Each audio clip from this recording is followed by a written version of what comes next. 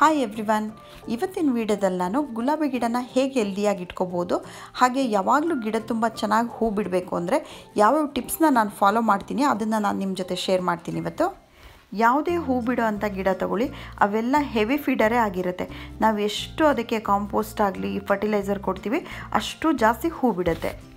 ಮನುಷ್ಯರಿಗೆ ಹೇಗೆ ನಾವು ಹುಟ್ಟಿದಾಗಿಂದ ಎಲ್ಲ ಥರ ಪೋಷಕಾಂಶಗಳಿರೋ ಅಂಥ ಫುಡ್ಡನ್ನು ತಿಂದು ದೊಡ್ಡವರಾಗ್ತೀವಿ, ಅದೇ ಥರ ಗಿಡಗಳಿಗೂ ಅಷ್ಟೇ ಎಲ್ಲ ಥರ ನ್ಯೂಟ್ರಿಯೆಂಟ್ಸ್ ಇರೋ ಫುಡ್ಡನ್ನೇ ಕೊಡಬೇಕು.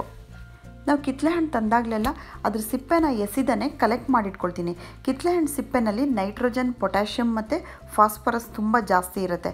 ಅದನ್ನು ಹೂವಿನ ಗಿಡಗಳಿಗೆ ಹಾಕೋದ್ರಿಂದ ಹೂ ಜಾಸ್ತಿ ಬಿಡುತ್ತೆ. ಈ ಕಿತ್ತಳೆ ಹಣ್ಣು ಸಿಪ್ಪೆನ ಕಾಂಪೋಸ್ಟ್ ಮಾಡಿ ಕೂಡ ಹಾಕ್ಬೋದು. ಒಂದೊಂದು ಸಲ ನಾನು ಡೈರೆಕ್ಟಾಗಿ ಹಾಕ್ತೀನಿ. ಗಿಡದ ಬುಡಕ್ಕೆ ಹಾಕ್ಬಿಟ್ಟು ಅದ್ರ ಮೇಲೆ ಸ್ವಲ್ಪ ಮಣ್ಣನ್ನು ಮುಚ್ತೀನಿ. ಆ ಮಣ್ಣೊಳಗೆ ಕರಗಿ ಡಿಕಂಪೋಸ್ ಆಗುತ್ತೆ. ಕಿತ್ತಳೆ ಹಣ್ಣಿನ ಸಿಪ್ಪೆ ಬೇಗ ಕರಗೋದ್ರಿಂದ ಬೇಗ ಕಾಂಪೋಸ್ಟ್ ಆಗುತ್ತೆ. ಈ ಸಿಪ್ಪೆನ ತುಂಬ ಚಿಕ್ಕದಾಗಿ ಕಟ್ ಮಾಡಿ ಹಾಕಿದರೆ ತುಂಬ ಬೇಗ ಕರಗುತ್ತೆ. ಇನ್ನು ಈರುಳ್ಳಿ ಸಿಪ್ಪೆ ಫರ್ಟಿಲೈಸರ್ ಬಗ್ಗೆ ತುಂಬ ಜನರಿಗೆ ಗೊತ್ತಿರುತ್ತೆ. 3-4 ದಿನದ ಈರುಳ್ಳಿ ಸಿಪ್ಪೆನ ಕಲೆಕ್ಟ್ ಮಾಡಿಕೊಂಡು ಒಂದಿನ ಇಡೀ ನೀರಲ್ಲಿ ನೆನೆಸಬೇಕು.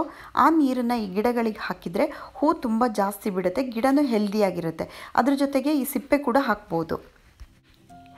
ಈರುಳ್ಳಿ ಸಿಪ್ಪೆ ಜೊತೆ ನಾನು ಬೆಳ್ಳುಳ್ಳಿ ಸಿಪ್ಪೆಗಳನ್ನು ಹಾಕಿದ್ದೀನಿ. ಇದನ್ನು ಹಾಕೋದ್ರಿಂದ ಗಿಡಕ್ಕೆ ರೋಗಗಳು ಬರೋದನ್ನು ತಡೆಯುತ್ತೆ.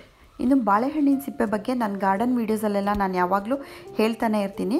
ಅದನ್ನು ಗಿಡದ ಬುಡಕ್ಕೆ ಹಾಕಿಬಿಟ್ಟು ಅದ್ರ ಮೇಲೆ ಮಣ್ಣು ಮುಚ್ಚಿದರೆ ಅದರೊಳಗೆ ಕರಗಿ ಕಾಂಪೋಸ್ಟ್ ಆಗುತ್ತೆ. ಈ ಬಾಳೆಹಣ್ಣಿನ ಸಿಪ್ಪೆನಲ್ಲಿ ಪೊಟ್ಯಾಷಿಯಮ್ ತುಂಬ ಜಾಸ್ತಿ ಇರೋದ್ರಿಂದ ಹೂ ಜಾಸ್ತಿ ಬಿಡುತ್ತೆ, ಹಾಗೆ ಹೂವಿನ ಸೈಜ್ ಕೂಡ ದೊಡ್ಡದಾಗುತ್ತೆ. ಹೋಮ್ ಮೇಡ್ ಕಾಂಪೋಸ್ಟ್ ಮಾಡೋಕ್ಕೆ ಯಾರಿಗೆ ಪೇಷನ್ಸ್ ಇರಲ್ಲ ಅವರೆಲ್ಲ ಈ ಥರ ಡೈರೆಕ್ಟಾಗಿ ಗಿಡಕ್ಕೆ ಹಾಕಿಬಿಟ್ಟು ಅದ್ರ ಮೇಲೆ ಮಣ್ಣು ಮುಚ್ಚಿಬಿಟ್ಟು ಆಮೇಲೆ ನೀರು ಕೊಡಬೇಕು. ಗಾರ್ಡನಲ್ಲಿ ಯಾರಿಗೆ ಜಾಗ ಇರಲ್ಲ ಅವರು ಪಾಟ್ಗಳಲ್ಲಿ ಈ ಗುಲಾಬಿ ಗಿಡಗಳನ್ನ ಹಾಕ್ಕೊಂಡು ಮನೆ ಮುಂದೆ ಅಥವಾ ಬಾಲ್ಕನಿಗಳಲ್ಲಿ ಇದೇ ಮೆಥಡ್ಸ್ನ ಯೂಸ್ ಮಾಡಿಕೊಂಡು ಬೆಳಿಬೋದು. ಈ ಗುಲಾಬಿ ಗಿಡಗಳು ಡೈರೆಕ್ಟ್ ಸನ್ಲೈಟಲ್ಲಿ ಇರಬೇಕು. ಇಡೀ ದಿನ ಬಿಸಿಲು ಬೀಳೋ ಅಂಥ ಜಾಗದಲ್ಲಿದ್ದರೆ ಮಾತ್ರ ಹೂ ಜಾಸ್ತಿ ಬಿಡುತ್ತೆ. ಬೇಸಿಗೆ ಕಾಲದಲ್ಲಿ ಗಿಡಗಳಿಗೆ ನೀರು ಎಷ್ಟು ಬೇಕು ಅನ್ನೋದು ನಿಮಗೆ ಗೊತ್ತು. ನಾವು ಎಷ್ಟು ನೀರು ಕೊಟ್ರೂ ಮಣ್ಣು ಬೇಗ ಡ್ರೈ ಆಗಿಬಿಡುತ್ತೆ. ಅದಕ್ಕೆ ಏನು ಮಾಡಬೇಕು, ನಾವು ಗಿಡ ಸುತ್ತ ಗುಂಡಿ ಥರ ಮಾಡಿಕೊಂಡು ನಾವು ನೀರು ಹಾಕಿರೋದು ಸ್ವಲ್ಪ ಹೊತ್ತು ನಿಲ್ಲೋ ಥರ ಮಾಡ್ಕೋಬೇಕು. ಗಿಡ ಸುತ್ತ ಇರೋ ಕಳೆನೆಲ್ಲ ತೆಗೆದಿದ್ದಾಯಿತು. ಇವಾಗ ಸರ್ಕಲ್ ಥರ ಗುಂಡಿ ಮಾಡ್ಕೊಳ್ತೀನಿ. ನಾವು ಹಾಕಿದ ನೀರೆಲ್ಲ ಗಿಡದ ಬೇರ್ಗಳಿಗೆಲ್ಲ ಚೆನ್ನಾಗಿ ಹೋಗೋಂಗಿರಬೇಕು. ಲೆವೆಲ್ ಆಗಿದ್ದರೆ ನಾವು ಹಾಕಿದ ನೀರು ಫುಲ್ ಹರಿದು ಹೋಗ್ಬಿಡತ್ತೆ. ಸಮ್ಮರಲ್ಲಿ ನಾವು ಇನ್ನೂ ಒಂದು ಕೆಲಸ ಮಾಡ್ಬೋದು. ತೆಂಗಿನಕಾಯಿ ನಾರಲ್ಲಿ ತೇವಾಂಶನ ಹಿಡಿದಿಟ್ಕೊಳ್ಳೋ ಅಂಥ ಶಕ್ತಿ ಇರುತ್ತೆ. ನಾವು ತೆಂಗಿನಕಾಯಿ ನಾರನ್ನು ಬಿಡಿಸ್ಬಿಟ್ಟು ಗಿಡದ ಬುಡಕ್ಕೆ ಹಾಕಿದರೆ ಗಿಡನ ಒಣಗಕ್ಕೆ ಬಿಡಲ್ಲ. ಅದು ಈ ತೆಂಗಿನ ನಾರಿಗೆ ನೀರಿನ ಅಂಶನ ಹಿಡಿದಿಟ್ಕೊಳ್ಳೋ ಅಂಥ ಶಕ್ತಿ ಇರೋದ್ರಿಂದ ಗಿಡನ ಸತ್ತು ಹೋಗೋಕ್ಕೆ ಬಿಡಲ್ಲ. ನಾವು ಯಾವುದೇ ಫರ್ಟಿಲೈಸರ್ ಹಾಕಿದಾಗ ತಕ್ಷಣ ನೀರು ಕೊಡಬೇಕು. ಫರ್ಟಿಲೈಸರು ತುಂಬ ಹೀಟ್ ಇರುತ್ತೆ, ಹೊರಗಡೆ ಟೆಂಪ್ರೇಚರು ತುಂಬ ಹೀಟ್ ಇರುತ್ತೆ, ಹಾಗಾಗಿ ಗಿಡಗಳು ಸುಟ್ಟು ಹೋಗಿಬಿಡ್ಬೋದು. ಅದಕ್ಕೆ ತಕ್ಷಣ ಚೆನ್ನಾಗಿ ನೀರು ಹಾಕಬೇಕು. ಈ ಗುಲಾಬಿ ಗಿಡ ಎಲೆಗಳೆಲ್ಲ ಒಣಗಿ ಆಗಾಗ ಉದುರುತ್ತಾ ಇರುತ್ತೆ. ಅದನ್ನ ನಾವು ಕ್ಲೀನ್ ಮಾಡ್ಕೊಳ್ತಾ ಇರಬೇಕು. ಕ್ಲೀನ್ ಮಾಡಲಿಲ್ಲ ಅಂತಂದರೆ ಬೇಗ ಫಂಗಸ್ ಅಟ್ಯಾಕ್ ಆಗುತ್ತೆ ಮತ್ತು ಪೆಸ್ಟ್ ಅಟ್ಯಾಕು ಆಗುತ್ತೆ. ಹಾಗಾಗಿ ನಾವು ಆಗಾಗ ನೋಡಿ ಕ್ಲೀನ್ ಮಾಡ್ಕೊಳ್ತಾ ಇರಬೇಕು. ಸಮ್ಮರಲ್ಲಿ ಬೇಗ ಎಲೆಗಳು ಒಣಗ್ತಾ ಇರುತ್ತೆ. ಒಣಗಿರೋ ಎಲೆಗಳನ್ನೆಲ್ಲ ಕಟ್ ಮಾಡಿ ತೆಗೆದುಬಿಡಬೇಕು. ಹೂ ಬಿಟ್ಟು ಅರಳಿಗೆ ಒಣಗಿ ಹೋಗಿರುತ್ತಲ್ಲ ಅದನ್ನು ಕೂಡ ಕಟ್ ಮಾಡಿ ತೆಗಿಬೇಕು. ಅದರಿಂದ ಗಿಡಕ್ಕೆ ಏನೂ ಯೂಸ್ ಇಲ್ಲ. ನಾವು ಎಲ್ಲಿ ಕಟ್ ಮಾಡಿರ್ತೀವಿ ಅಲ್ಲಿಂದ ಮತ್ತೆ ಹೊಸ ಬ್ರ್ಯಾಂಚಸ್ ಬರೋಕ್ಕೆ ಶುರುವಾಗುತ್ತೆ. ಹಾಗಾಗಿ ಈ ಸ್ಪೆಂಟ್ ಫ್ಲಾಸ್ನ ಕಟ್ ಮಾಡಿ ತೆಗೆದುಬಿಡಬೇಕು. ಒಂದೊಂದು ಸಲ ಗುಲಾಬಿ ಗಿಡದಲ್ಲಿ ಈ ಥರ ಸ್ಟೆಮ್ಸ್ ಎಲ್ಲ ಒಣಗಿ ಹೋಗಿರುತ್ತೆ. ಅದನ್ನು ಕಟ್ ಮಾಡಿ ತೆಗೆದುಬಿಡಬೇಕು. ಈ ಕಡ್ಡಿಗಳನ್ನೆಲ್ಲ ತೆಗೆಯೋದ್ರಿಂದ ಗಿಡ ಸತ್ತು ಹೋಗಲ್ಲ. ಮತ್ತು ಮಳೆಗಾಲ ಬಂದಾಗ ಹೊಸ ಬ್ರ್ಯಾಂಚಸ್ ಬರೋಕ್ಕೆ ಶುರುವಾಗುತ್ತೆ. ಈ ಗುಲಾಬಿ ಗಿಡಕ್ಕೆ ಡಿಸೀಸಸ್ ಬೇಗ ಅಟ್ಯಾಕ್ ಆಗುತ್ತೆ. ಈ ರೋಗಗಳು ಬರೋದನ್ನು ತಡೆಯೋಕ್ಕೆ ಏನು ಮಾಡಬೇಕು ಅನ್ನೋದನ್ನ ಕೆಲವು ಟಿಪ್ಸ್ನ ನಾನು ಹೇಳ್ತೀನಿ. ಇದು ಸೌದೆಲಿ ಉರಿಸಿದ ಬೂದಿ.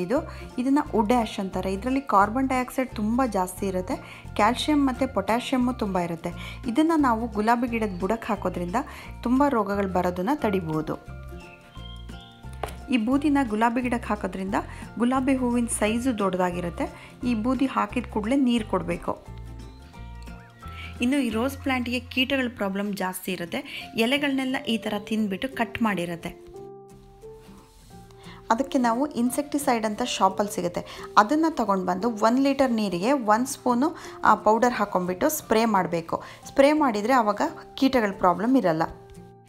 ಚುಕ್ಕಿ ರೋಗ ಅಂತ ಎಲೆಗಳಲ್ಲೆಲ್ಲ ಸಣ್ಣ ಸಣ್ಣ ರಂಧ್ರಗಳಾಗಿರುತ್ತೆ. ಇದಕ್ಕೆ ನಾವು ಅಡುಗೆ ಸೋಡಾನ ಸ್ಪ್ರೇ ಮಾಡಬೇಕು. ಅಡುಗೆ ಸೋಡಾ ಹೇಗೂ ಎಲ್ಲರ ಮನೆಯಲ್ಲೂ ಇದ್ದೇ ಇರುತ್ತೆ. 1 ಸ್ಪೂನ್ ಅಡುಗೆ ಸೋಡಾಗೆ 1 ಲೀಟರ್ ನೀರು ಹಾಕಿಬಿಟ್ಟು ಸ್ಪ್ರೇ ಮಾಡಿದರೆ ಕಡಿಮೆ ಆಗುತ್ತೆ. ಡಿಸೀಸಸ್ ತುಂಬ ಜಾಸ್ತಿ ಇದೆ ಗಿಡದಲ್ಲಿ ಅಂತ ನಿಮ್ಗೆ ಅನಿಸಿದರೆ ಅಂಥ ಸ್ಟೆಮ್ಸ್ನೆಲ್ಲ ಇಟ್ಕೊಳ್ಳೋದೇ ಬೇಡ, ಎಲ್ಲ ಕಟ್ ಮಾಡಿ ತೆಗೆದೇ ಬಿಡಬೇಕು. ಈ ರೋಗಗಳಿಗೆಲ್ಲ ಮಾರ್ಕೆಟಲ್ಲಿ ತುಂಬ ರೀತಿಯ ಔಷಧಿಗಳು ಬರುತ್ತೆ. ನೀಮ್ ಕೇಕ್ ಆಗಿರ್ಬೋದು, ಸುಣ್ಣ, ಹಾಗೆ ಫಂಗಸ್ ಬಂದರೆ ಫಂಗಿಸೈಡು, ಯಾವ್ದು ಬೇಕಾದರೂ ನಿಮಗೆ ಶಾಪಲ್ಲಿ ಸಿಗುತ್ತೆ. ಇನ್ನು ಗುಲಾಬಿ ಗಿಡಗಳಿಗೆ ಕಟ್ಟಿಂಗ್ ಮತ್ತು ಪ್ರೂನಿಂಗ್ ಮಾಡ್ತಾನೆ ಇರಬೇಕು. ನಾವು ಎಷ್ಟು ಪ್ರೂನಿಂಗ್ ಮಾಡ್ತೀವೋ ಅಷ್ಟು ಹೊಸ ಬ್ರಾಂಚಸ್ ಬಂದು ಹೂ ನಮಗೆ ಜಾಸ್ತಿ ಸಿಗುತ್ತೆ.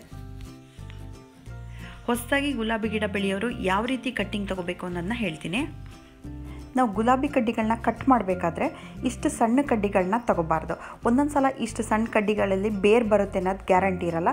ಹಾಗಾಗಿ ನಾವು ಆದಷ್ಟು ಪೆನ್ಸಿಲ್ ಅಷ್ಟಾದರೂ ದಪ್ಪ ಇರಬೇಕು ಅಂಥ ಕಡ್ಡಿಗಳನ್ನೇ ಚೂಸ್ ಮಾಡ್ಕೋಬೇಕು.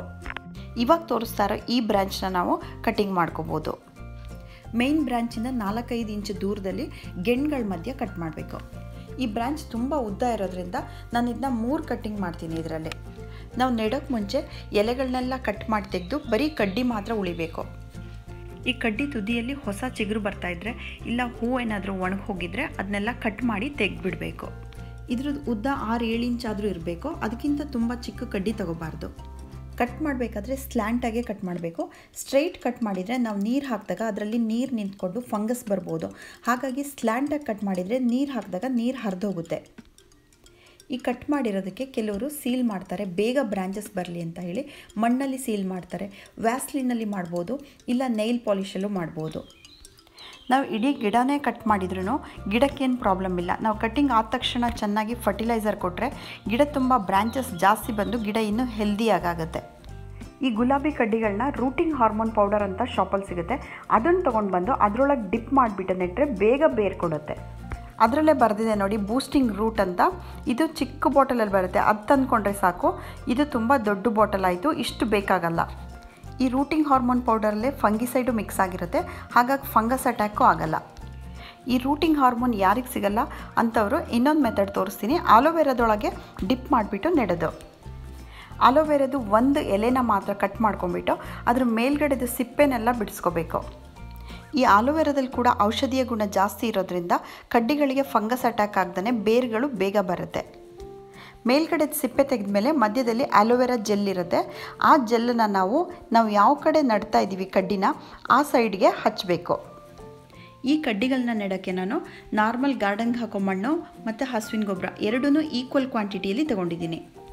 ಅದ್ರ ಜೊತೆಗೆ ಸ್ವಲ್ಪ ಈರುಳ್ಳಿ ಸಿಪ್ಪೆನೂ ಕಾಣಿಸ್ತಾ ಇರ್ಬೋದು ನಿಮಗೆ. ಈರುಳ್ಳಿ ಸಿಪ್ಪೆಯಲ್ಲಿ ಫಾಸ್ಫರಸ್ ಜಾಸ್ತಿ ಇರುತ್ತೆ ಅಂತ ನಾನು ಅದನ್ನು ಕೂಡ ಮಿಕ್ಸ್ ಮಾಡ್ಕೊಂಡಿದ್ದೀನಿ. ಫಸ್ಟ್ ಒಂದು ಕಡ್ಡಿ ತಗೊಂಡು ಅದರಲ್ಲಿ ಹೋಲ್ ಮಾಡ್ಕೋಬೇಕು. ಡೈರೆಕ್ಟ್ ಗುಲಾಬಿ ಕಡ್ಡಿಯಿಂದನೇ ಚುಚ್ಚಬಾರ್ದು. ಇವಾಗ ಆಲೋವೆರಾ ಜೆಲ್ ಹಚ್ಚಿಟ್ಕೊಂಡಿರೋ ಗುಲಾಬಿ ಕಡ್ಡಿಗಳನ್ನ 1.5 ಇಂದ 2 ಇಂಚಷ್ಟು ಮಣ್ಣಿನ ಒಳಗೆ ಹೋಗಬೇಕು. ಆ ರೀತಿ ನೆಡಬೇಕು. ಇದೇ ರೀತಿ ಎಲ್ಲ ಕಡ್ಡಿಗಳನ್ನೂ ಮಾಡಬೇಕು. 15ರಿಂದ 20 ದಿನ ಆಗೋಷ್ಟರೊಳಗೆ ಹೊಸ ಎಲೆಗಳು ಬರೋಕ್ಕೆ ಶುರುವಾಗುತ್ತೆ. ಫಸ್ಟು ಹೊಸ ಚಿಗುರು ಬರುತ್ತೆ ಮೇಲ್ಗಡೆ, ಆಮೇಲೆ ಬೇರು ಬರೋಕ್ಕೆ ಶುರುವಾಗುತ್ತೆ. ಬೇರು ಸ್ವಲ್ಪ ಲೇಟಾಗಿ ಬರುತ್ತೆ. ಪಾಟಲ್ಲಿ ಗುಲಾಬಿ ಗಿಡಗಳನ್ನ ಬೆಳೆಯೋರು ವರ್ಷಕ್ಕೊಂದ್ಸಲ ರೀಪಾಟ್ ಮಾಡಬೇಕಾಗತ್ತೆ. ತುಂಬ ದೊಡ್ಡ ಬ್ರಾಂಚಸ್ ಬಂದಿದ್ದರೆ ಮಾತ್ರ ಪ್ರೂನಿಂಗ್ ಮಾಡಬೇಕು. ತುಂಬ ಸಣ್ಣ ಗಿಡ ಆಗಿದ್ದರೆ ಪ್ರೂನಿಂಗ್ ಮಾಡೋ ಅವಶ್ಯಕತೆ ಇರಲ್ಲ. ರೀಪಾಟ್ ಮಾಡಬೇಕಾದ್ರೆ ಕಿತ್ತಳೆ ಹಣ್ಣಿನ ಸಿಪ್ಪೆ ಮತ್ತು ಎಗ್ ಶೆಲ್ ಹಾಕಿಬಿಟ್ಟು ಮಾಡಬೇಕು. ಎಗ್ ಶೆಲ್ಲಲ್ಲಿ ಕ್ಯಾಲ್ಶಿಯಂ ತುಂಬ ಜಾಸ್ತಿ ಇರುತ್ತೆ. ಗುಲಾಬಿ ಗಿಡಗಳಿಗೆ ಕ್ಯಾಲ್ಶಿಯಂ ಜಾಸ್ತಿ ಹಾಕಿದರೆ ಗಿಡಗಳು ತುಂಬ ಸ್ಟ್ರಾಂಗಾಗಿ ಬೆಳೆಯುತ್ತೆ. ಕೆಮಿಕಲ್ ಫರ್ಟಿಲೈಸರ್ ಹಾಕೋರು ಬೋನ್ ಮೀಲ್ ಅಂತ ಸಿಗುತ್ತೆ ಶಾಪಲ್ಲಿ, ಅದು ತಂದು ಹಾಕಿದರೆ ಹೂ ತುಂಬ ಜಾಸ್ತಿ ಬಿಡುತ್ತೆ. ಹಾಗೆ NPK ಅಂತ ಇನ್ನೊಂದು ಸಿಗುತ್ತೆ, ಇದರಿಂದನೂ ಕೂಡ ಹೂಗಳು ತುಂಬ ಜಾಸ್ತಿ ಬಿಡುತ್ತೆ. ಈ ಹೂ ಬಿಡೋವಂಥ ಗಿಡಗಳಿಗೆ ನಾವೇನೇನು ಹಾಕ್ತೀವಿ ಅಂತ ಹೇಳೋದಾದರೆ ಅದು ಒಂದು ವಿಡಿಯೋದಲ್ಲಿ ಸಾಕಾಗೋದೇ ಇಲ್ಲ, ಅಷ್ಟೊಂದಿರುತ್ತೆ ವಿಷಯಗಳು. ಹಾಗಾಗಿ ನಾನು ಆದಷ್ಟು ಶಾರ್ಟ್ ಮಾಡಿ ಹಾಕಿದ್ದೀನಿ. ನಿಮ್ಮೆಲ್ರಿಗೂ ಇದು ಇಷ್ಟ ಆಯಿತು ಅಂತ ಅಂದ್ಕೊಳ್ತೀನಿ. Thank you for watching friends.